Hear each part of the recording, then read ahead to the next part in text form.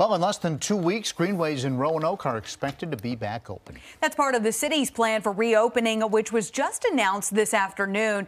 10 News reporter Coulter Anstad is live outside of City Hall this evening. So, Coulter, not all greenways are going to be opening on the same day, though.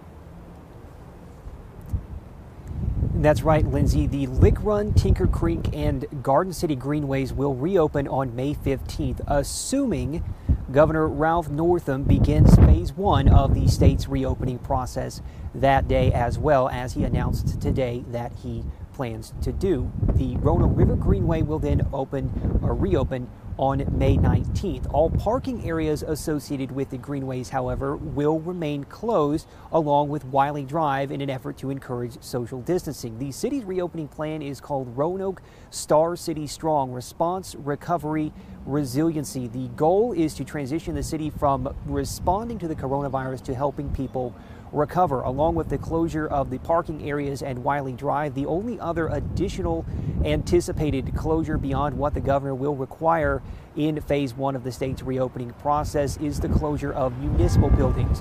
According to the city manager, they will likely be reopened in phase 2 of the state's reopening plan.